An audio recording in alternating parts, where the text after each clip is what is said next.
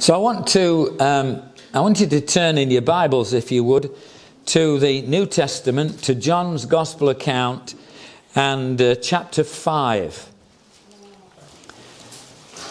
Gospel of John, according to John, chapter 5. And I'm going to read a few verses just to familiarize you with the story. John 5. After this there was a feast of the Jews, and Jesus went up to Jerusalem.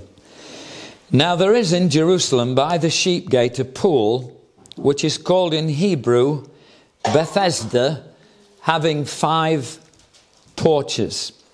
In these lay a great multitude of sick people, blind, lame, paralyzed, waiting for the moving of the water. For an angel went down at a certain time into the pool and stirred up the water. Then whoever stepped in first after the stirring of the water was made well of whatever disease he had. Now a certain man was there who had an infirmity 38 years. When Jesus saw him lying there, he knew that he already had been in that condition a long time. He said to him, "Do you want to be made whole?" The sick man answered him, "Sir, I have no man to put me into the pool when the water is stirred up.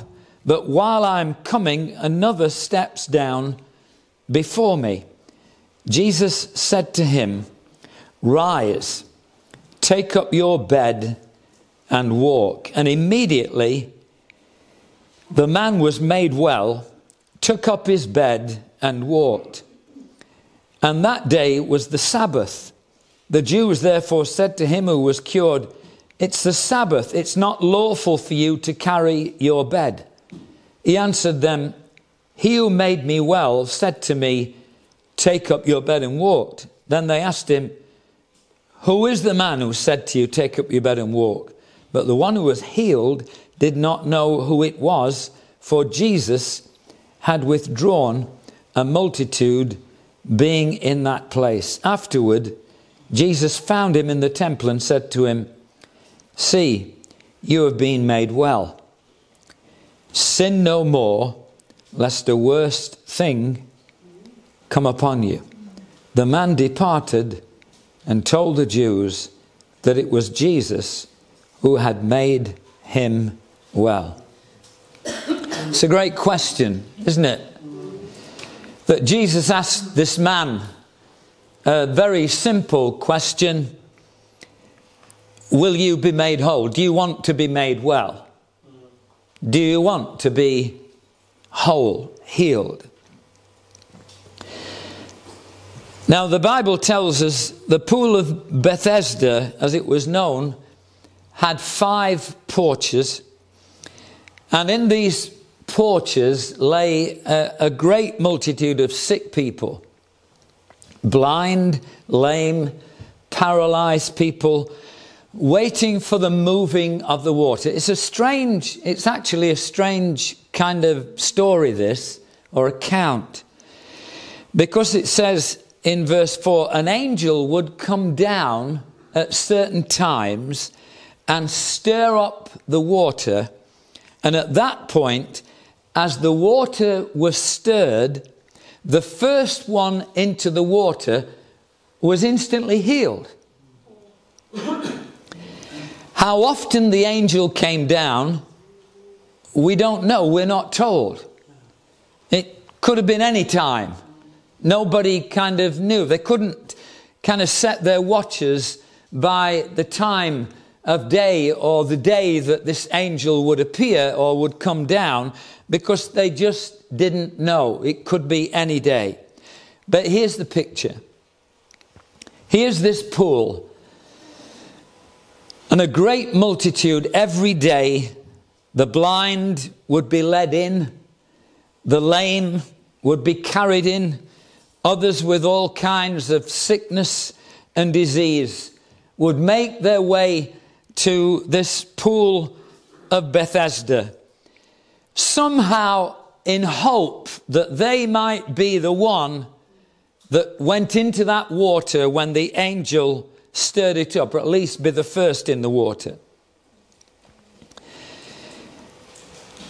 Now the blind couldn't see, so they had to sit there or lay there just listening, trying to tune their ears finely into any kind of movement in that water where they would perceive that it was the angel that had come.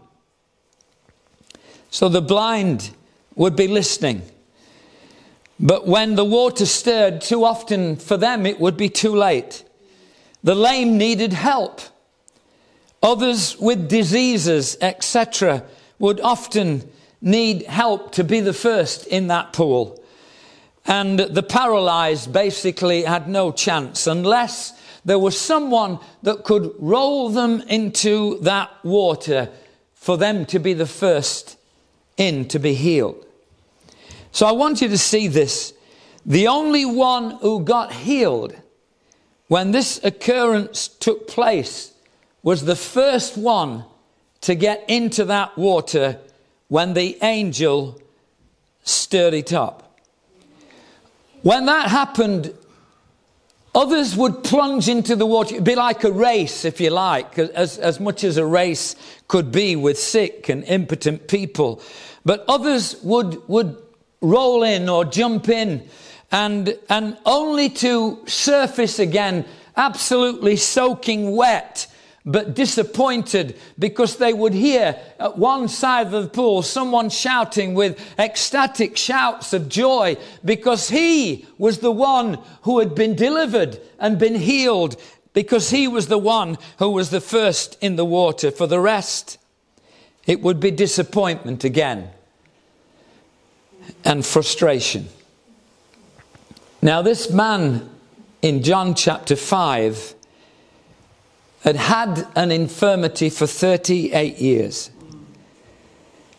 Probably many years just laying at the side of this pool, day after day after day.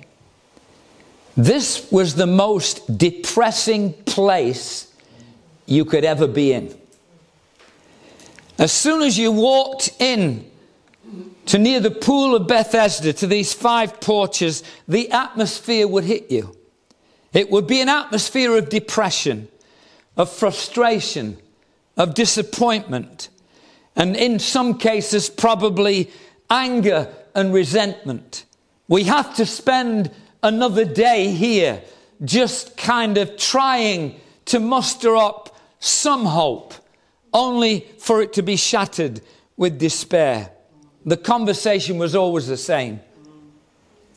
There was no faith or hope in the conversation. The conversation was always in the depths, the gutter of despair. This was one of the most depressing places you could ever be in Jerusalem. But it was to this very place that the Son of God, Jesus, came. And he's walking around these sick people. There's some things in the Bible I don't understand. Why Jesus did certain things. Because he must have gone by many, many sick people, strode over some, until he comes to this one man who had been laid on his bed day after day for 38 years. And when Jesus sees him lying there, he says, "Do you want to be made whole?" Why such a question?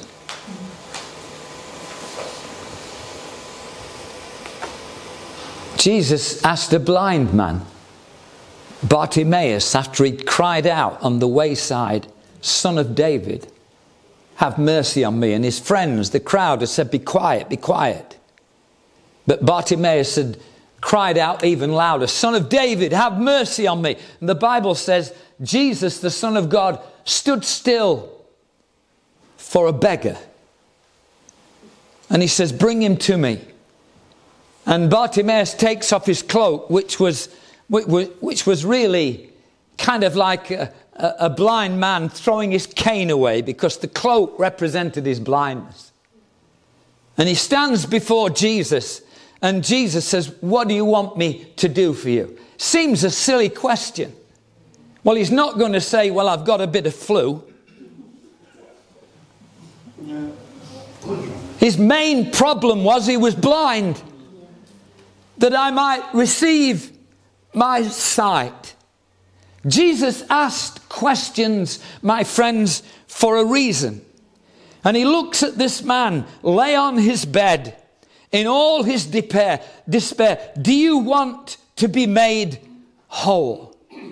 38 years is an awful long time to be sick and impotent. But Jesus wants to know something from this man. That's why he asks the question. The thing is, Jesus wants to know, has this man been programmed so much with his sickness that he's accepted this is his lot for the rest of his life? Had the years taken their toll and pushed him into resignation of this kind of life for the rest of his life? It's a terrible position to be in. So Jesus says, "Well, do you want to change? Do you want to be made whole? Tell me if you really want to be out of this situation." And that question had to be answered. You see, my friends, situations that we come into can program our minds. Do you know the mind is a very powerful thing? For those of you that are really born again and have really come to know Jesus Christ, let me tell you, the only way you will ever change and be transformed is by the renewing of your mind. Did you know there are some things that God will not do for you? We have to do them ourselves. He said to his disciples, "Go into all the world and make disciples." Listen, Jesus doesn't make disciples, we do. That's our job. He doesn't do what he's given us the job to do. And Paul says, "Present your body as a living sacrifice, which is acceptable," your reasonable sacrifice, acceptable to God, "and be renewed," and be transformed, I should say, by the renewing of your mind. The only way we change is when our mind gets renewed. And your mind gets renewed as you meditate in the Word of God and begin to understand who you really are. I have a pastor friend in this country, and years ago, when his two boys were small, they adopted a little black girl. The pastor's white, his wife was white, the kids were white, but they adopted a little black girl. And this is what he used to say. He used to say, when these two came along, we didn't have a choice. He said, "Oh, we love them, but we didn't know whether they were going to be a boy or a girl. But we got two boys. But we didn't have a choice. But to make the little black girl feel special," he says, "but we chose her." Did you know, my friend, Christian friend here tonight, the Bible says in the book of Ephesians chapter 1, that from the foundation of the world, God chose you and me in Christ Before he created a world, he knew you in his foreknowledge. He preordained you. He chose you. And he sent his Holy Spirit to arrest you. And if you're not saved tonight, you're in this meeting, I want to say to you, I've got a feeling that you've been chosen as well, because God, the Holy Spirit, brought you here to hear the word of the Lord. Amen. See, when you get those truths into your heart and mind, and I begin to meditate on that and believe that God chose me in Christ before he ever created the world, that has to make me feel utterly and absolutely important. I mean, that gives me self-esteem. Self-esteem is nothing to do with your job. It's nothing to do with what you do. It's nothing to do with anything like that. Self-esteem is knowing who you are in Christ. You know, one preacher said these words, and I quote, he said, I dare not think about myself any thought other than what God thinks about me. That's right. Think about that. I dare not think any thoughts about myself other than what God thinks about me. We're all too prone to put ourselves down. In this story, Jesus is all about picking somebody up. And that's what he's all about. 38 years was a long time. And during that time, the situation of being in this depressive place every day, Jesus wanted to know, has this programmed your mind? Can you see yourself any different? Do you really want to be made whole? Because situations can program us into defeat. The prodigal son had to change his mind. That's how it all began. His way home began when he changed his mind. That's actually what repentance means. It's a change of mind. A turnaround. Changed his direction because he thought to himself, here I am eating husks that the pigs have left behind, smelling of pig fodder.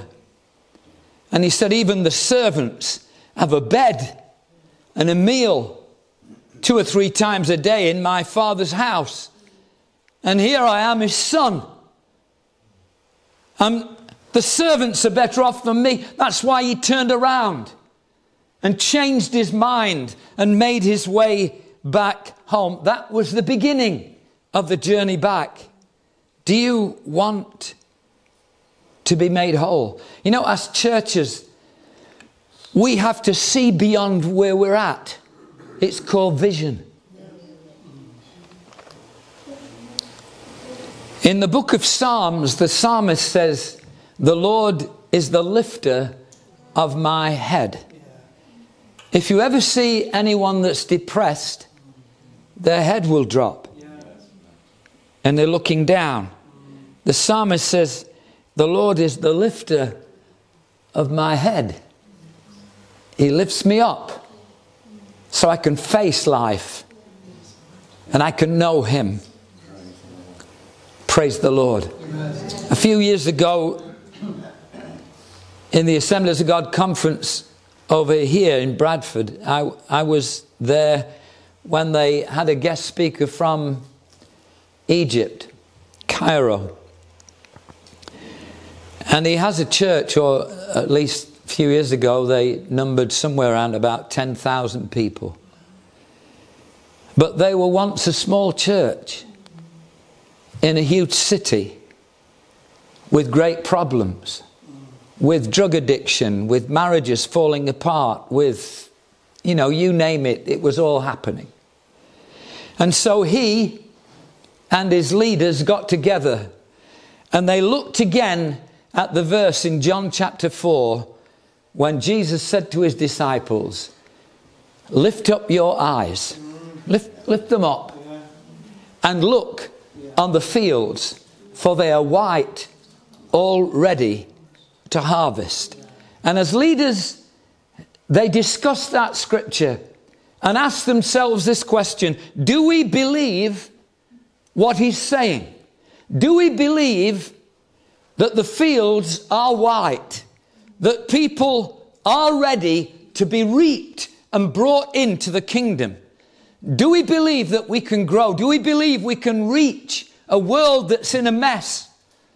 And they came to the conclusion, we have to believe God rather than the devil. We don't want to be programmed with our minds to seeing just the problems, but let's look at the problems as a way in which we can reach the people. Do you understand? So what they did was, they started this, what are the problems? And they began to name a few. The first one was marriage breakup. So they began to advertise seminars on healing the marriage problem.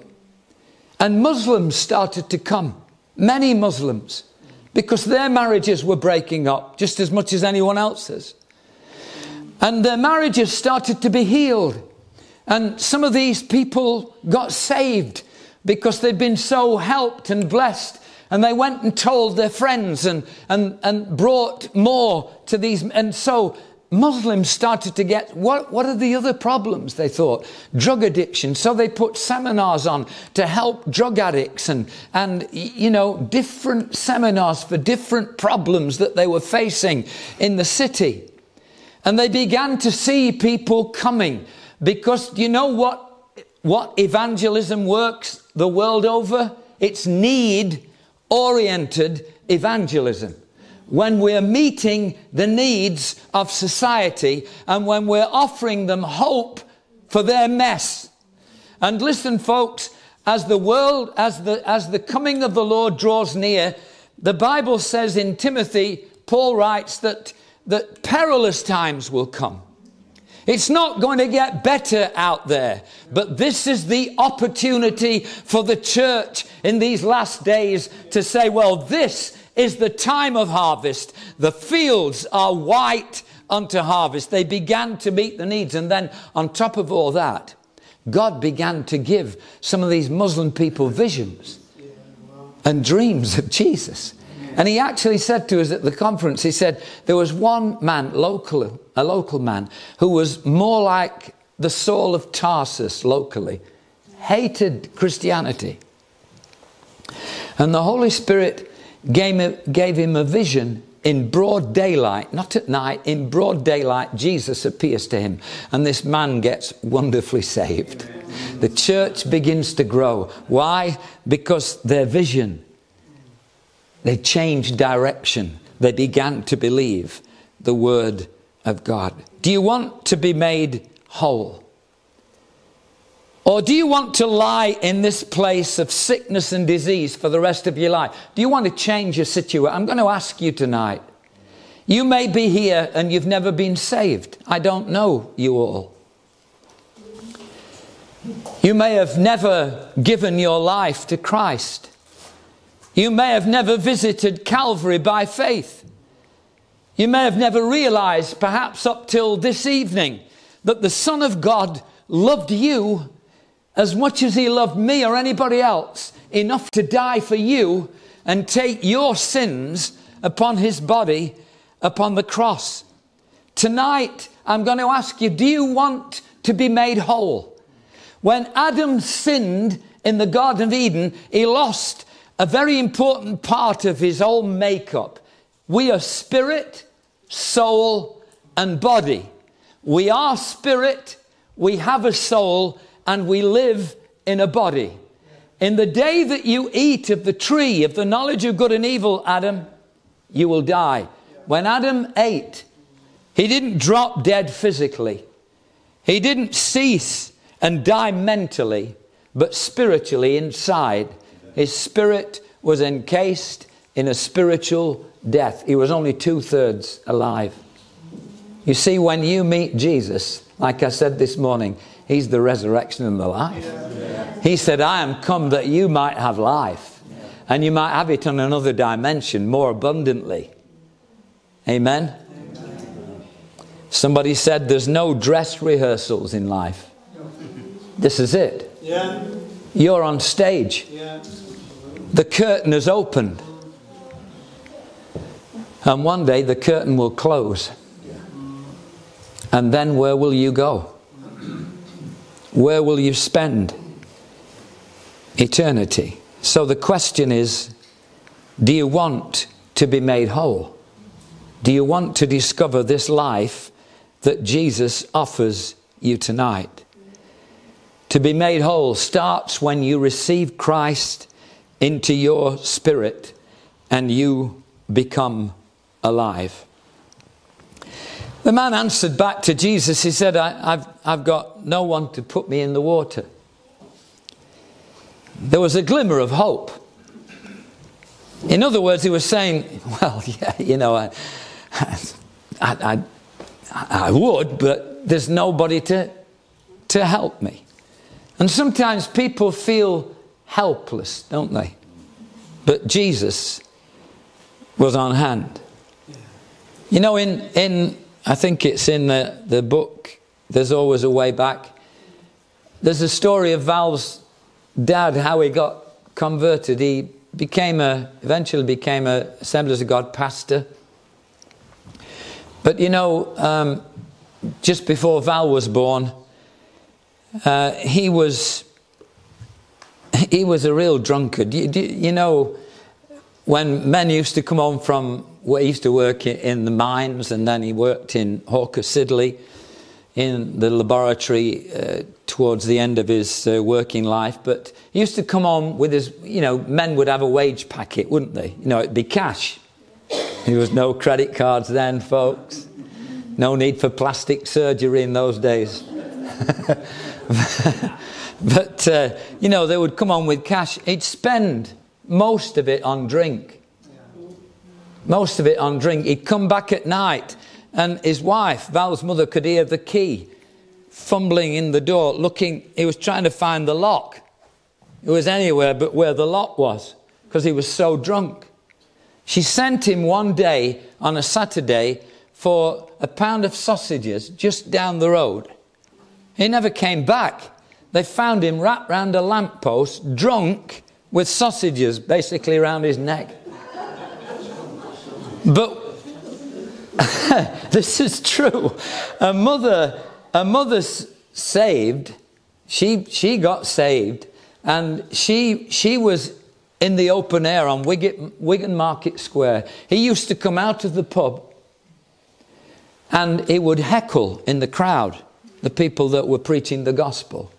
But he saw this young woman who he set his eyes upon, and he thought, I'm going to marry her. That was Val's mother. And one night, the word of God got hold of him. And I remember him taking me to Wigan Market Square, you know, the old cobbles. They've built over it now, but it used to be an open square. And he said to me, he said, that. And he points to this one cobble. He says, that's where I knelt and gave my life to Jesus Christ.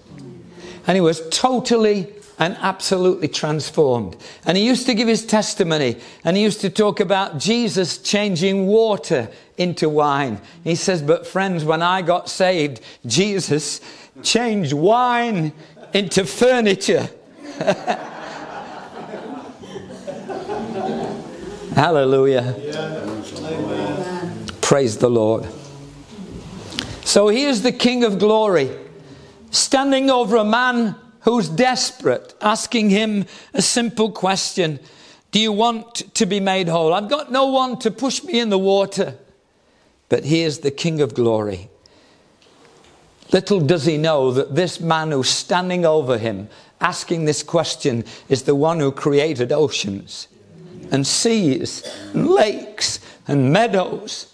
One who could command, and everything came into being through the power of his word. And Jesus looks at him and says, rise, take up your bed and walk. Here's the word. Here's the transforming word. Rise, get up, take up your bed and walk. In other words, Jesus was saying, come on, rise up into a new position. I'll tell you tonight, Jesus never leaves people in the depths. He changes sinners to sons and daughters, captives to freedom. He takes the old and gives us the new. You see, when anyone comes to know Christ, he doesn't push them down, he lifts them up. And there's a big difference in looking down on something or looking up. When we first got to Chicago, and you get on off the train station and you go on to Michigan Avenue, my brother-in-law was just telling me just yesterday, he said, I'll never forget, you were smiling as you took us to Chicago for the first time, and we got out of that train station, stepped onto Michigan Avenue, and you watched my face. And he went, and these huge skyscrapers and hotels towering right above the city. On occasions, and I quickly add on occasions, I think we've done it twice since we've been there.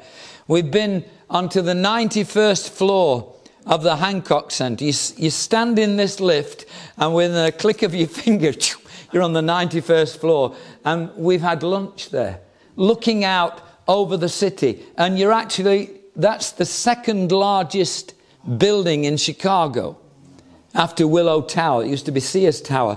And you're looking down on huge hotels and high rises, and you can see on the tops of these swimming pools, and it's a different, you know, when you stand there in the street and you look up, it kind of makes you dizzy looking up. But when you're looking down on something, it's a totally different perspective. This man had laid on his bed for 38 years looking up.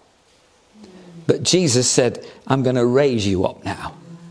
Do you know, my friends, this is amazing. There's some people in Christianity, in churches, that are always praying to break through demonic powers. Oh, we've got to break through. Listen, in my Bible, in Ephesians 2, it says, I am seated with Christ in heavenly places, far above all principality and power. You can labor if you want, but I'm through.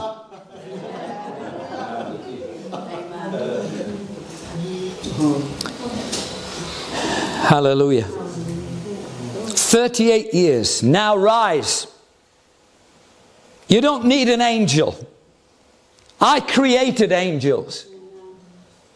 You don't need anyone else to help you.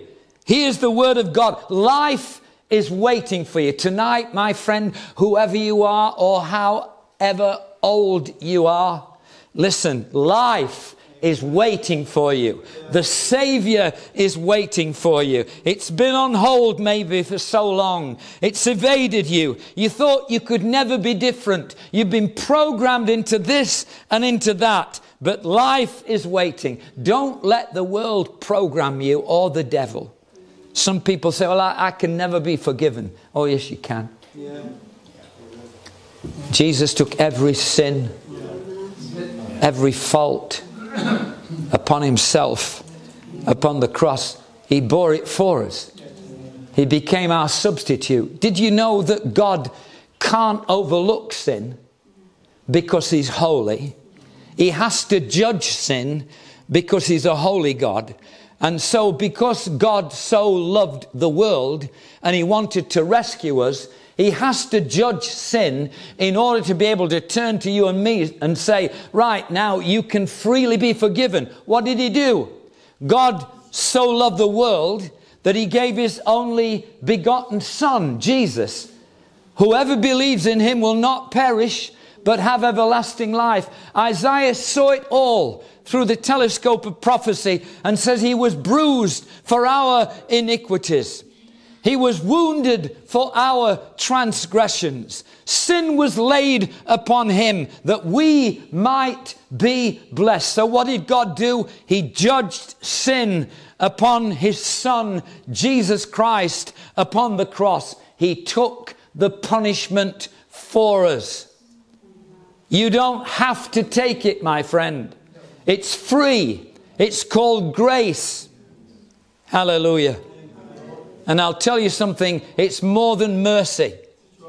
If you were up in court and you were found, you know, you'd committed some crime, and the judge bangs his hammer down and says, well, I know you're guilty, but bang, I'm going to have mercy on you. You can go. That would be wonderful. But then just as you're walking out of the courthouse, he says, please come back a minute. And he puts his hand in his pocket and takes out the keys to his Mercedes and says, I'm going to give you grace as well. Here's my car.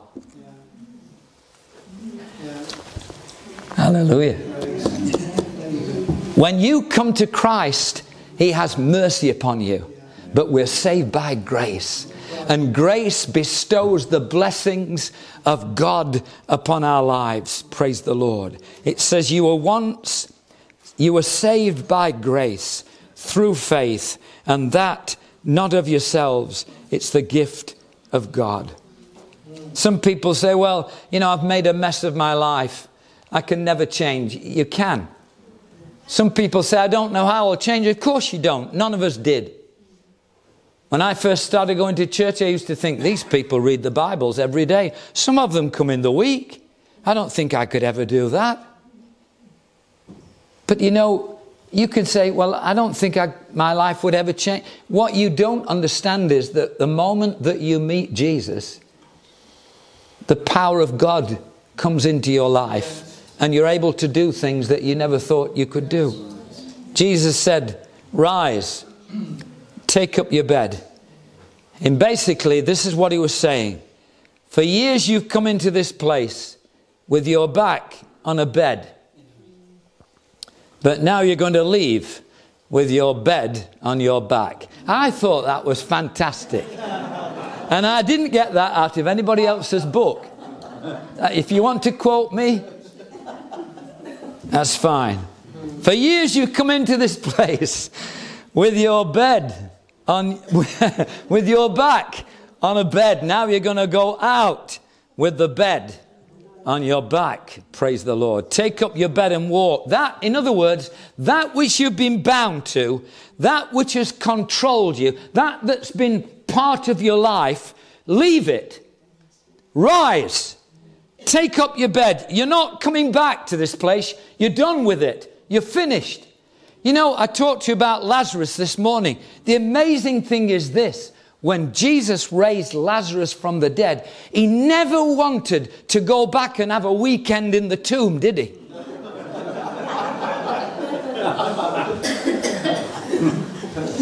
Because it spelt death. Why would you want to go back to your old sins? Because they spell death. So Jesus said, everything's changing from now on. That which has controlled you, you're now going to be in control. When Paul went to the city of Ephesus, he had such a revival that they burned their books on witchcraft and idolatry and sorcery, made a huge bonfire in the city centre. This was people saying, we're done with the old life. That's not going to control us any longer. We're finished with it. That's the kind of break Jesus wants to make. Paul says we all had our conversation in this world. In the Corinthian epistle in chapter 6 and 1 Corinthians verses 9 and 11, he says, such were some of you, and he talks about immorality and drunkenness and idolatry and fornication, homosexuality and so on. He says, such were some of you, but you were washed.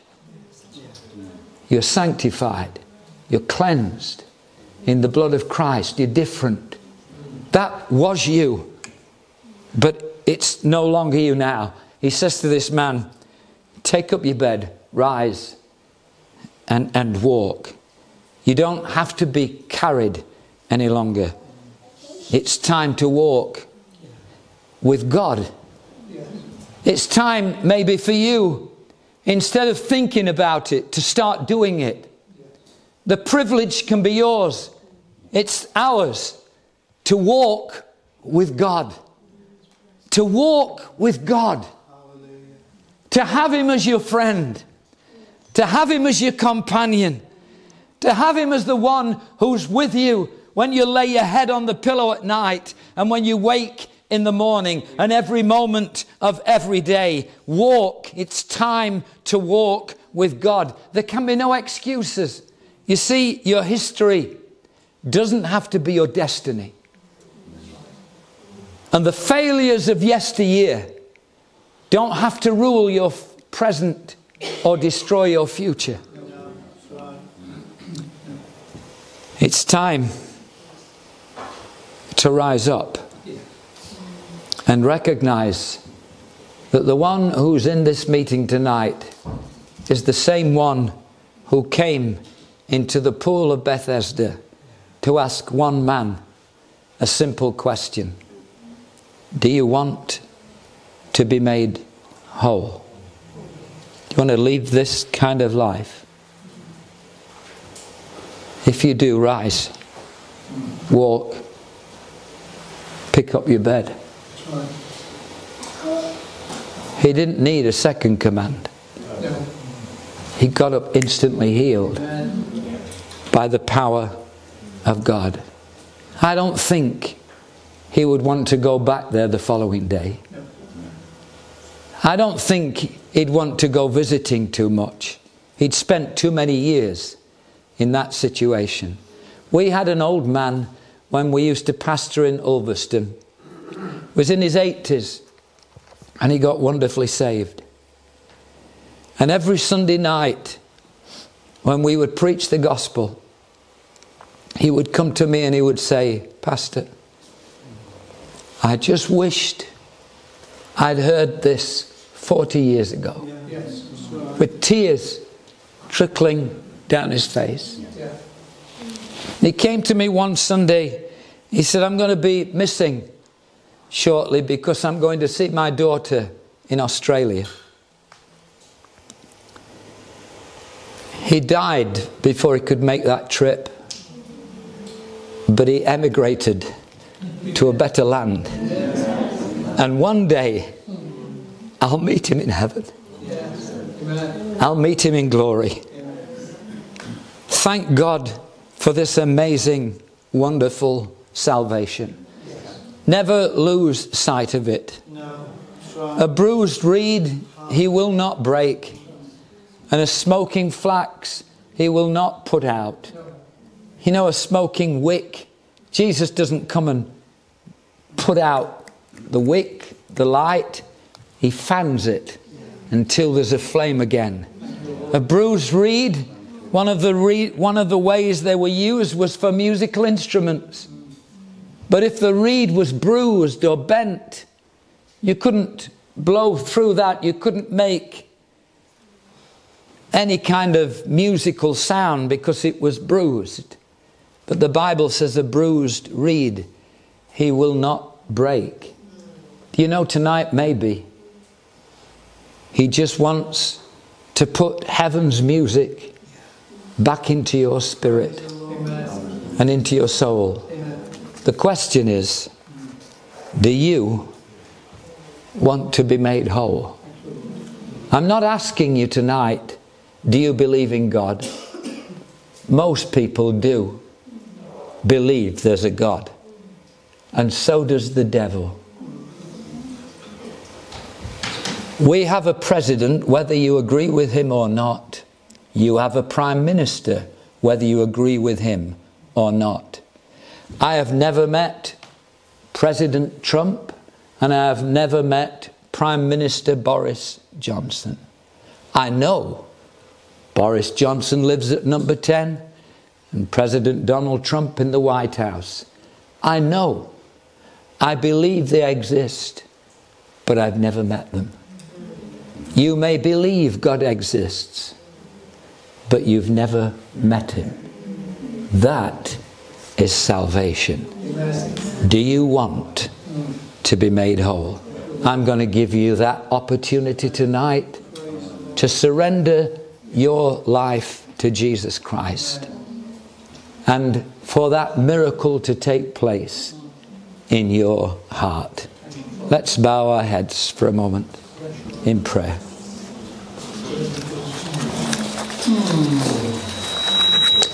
I'm going to pray a very simple prayer. When I've finished, I'm going to give you an opportunity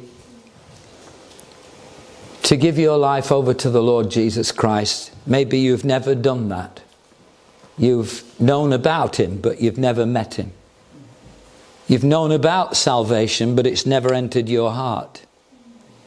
Like I said, there are no dress rehearsals. We're on stage now. The curtain's opened. One day it will close. Tonight you have opportunity to give your life over to the Saviour. I'm going to pray first. Father, in the name of the Lord Jesus, I thank you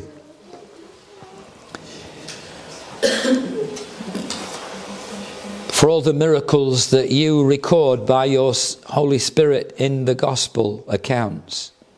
There's a reason for every one of them being there. You can teach us something. And I pray tonight, in the name of Jesus, that you will open people's hearts, whatever their situation. And if there are those here tonight that have never given their lives over to you, I'm praying tonight by your Holy Spirit that you will touch them, open their lives, and grant them the simple faith to believe to the saving, the salvation of their soul. Let's just keep our heads bowed for a moment or two. As we're bowed in prayer, I'm going to ask you in a moment, if you want to give your life over to Christ, just to do something very simple, and yet it will signify to me that tonight you're giving your life over to the Lord Jesus. A miracle, if you're sincere, will take place in your heart. I'm going to ask you just to lift your hand up in a moment. And when I've acknowledged it, take it down. I'm not going to ask you to come out to the front, but that's what I'm asking you to do. And by doing that, you'll be saying in your heart, yes, tonight I want to know Him who died and rose again for me.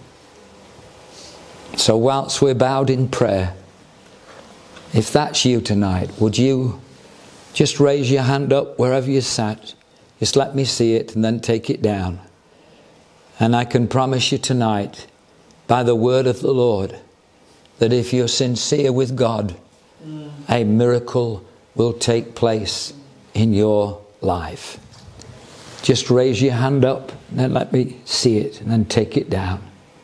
Let the Lord Jesus Christ change your situation tonight. Minister into your heart and into your life. Is there anyone you want to give your life over to this wonderful Saviour? Praise His wonderful name. Hallelujah. Hallelujah.